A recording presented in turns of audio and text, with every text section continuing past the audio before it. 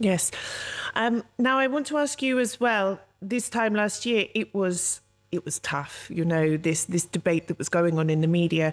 And I wanted to ask you, you've been here for several years now, you have Albanian friends, Albanian colleagues. How was it for you trying to deal with that? I mean, I'm talking about the rhetoric in the British media, which was very harsh. It was very harsh towards Albanians. How did that make you feel? How did you deal with that on a personal level as well?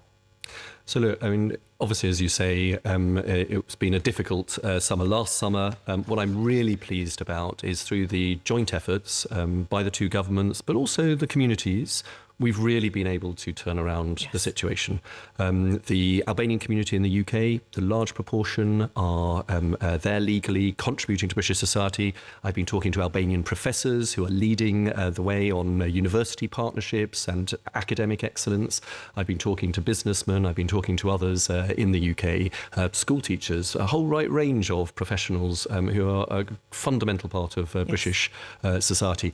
We need to nurture that. We need to intensify those links, and that will, I think, be a really important part of the future relationships between the UK and Albania.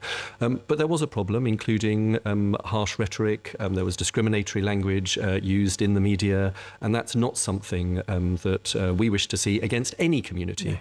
And so, one of the things that Britain is known for is its approach to tolerance and acceptance and inclusion. And we want to make sure that Albanians, just as any other community or minority, are treated fairly, justly, and equally. And that's the approach that we'll continue to take. So I've definitely, on a personal basis as ambassador, really made sure that I've highlighted these issues where they've occurred and put those into the relevant parts of the British system. And what I'm really pleased to see is that clearly the government has clearly focused on, we must focus on the positives, we must address any issues and then move forward in collaboration.